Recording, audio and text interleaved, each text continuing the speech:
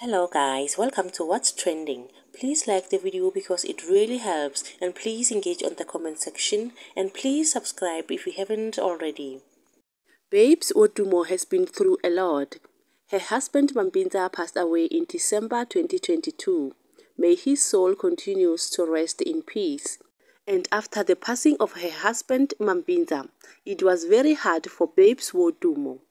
And now it is so beautiful to see Babes Wodumo working on regaining her popularity in the music industry. Babes Wodumo has even gained weight, and now people are dragging her late husband Mampintsha. This is what people are saying. See, when your abuser gets eliminated, she even gained weight. Why is it all abusers must die? This happened to me when I left my abuser. Babes Wodumo is gaining weight and glowing, which indicates that Mampintsha was the problem. You can tell she's free from abuse. She's finally happy. I hope she gets back on her feet and emerges stronger than ever. You can tell she's free from this. There you have it guys. Babes Wodumo is gaining weight and people are dragging her late husband Mampintsha.